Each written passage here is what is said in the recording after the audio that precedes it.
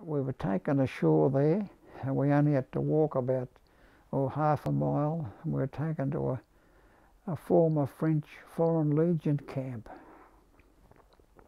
and there was 200 English ex-prisoners of war there, or prisoners of war, and they'd been there the whole time, fed well, looked after well, and were having a real good time.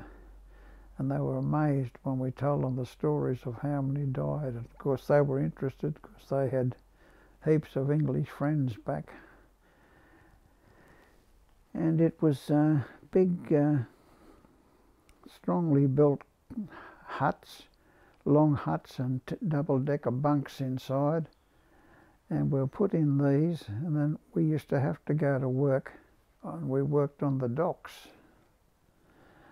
where they were unloading things off ships and things like that. And while we were waiting to get a transport ship to go to Japan, and they had a canteen there, and you could buy bananas and fruit every day of the week. You could buy toothbrushes, toothpaste, and things like that. And it was all supplied by the French. And one day the guardhouse was right at the entrance to the prison camp, and it was right on the road that was across the road from the docks. And they used to get a couple of prisoners every day to go out and sweep the footpath with homemade brooms.